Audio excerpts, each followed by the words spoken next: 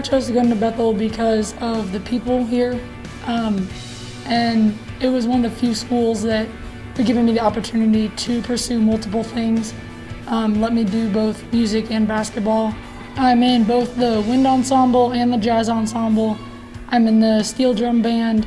I'm a part of FCA, obviously basketball. I also line judge for volleyball, Student Alumni Association as well. I love this team. It's probably one of my favorites. We connected really quickly.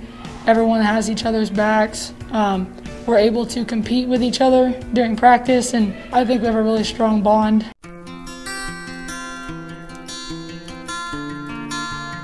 That week was a really tough week. I ended up losing 3 friends in 4 days.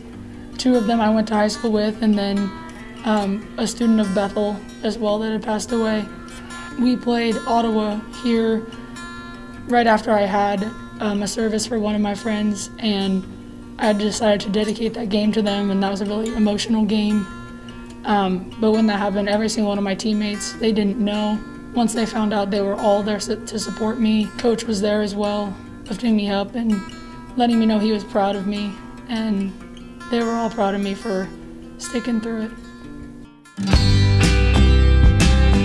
We just try to take it one game at a time, don't overlook anybody. No matter where they're at in the standings, we just go take care of business at that game.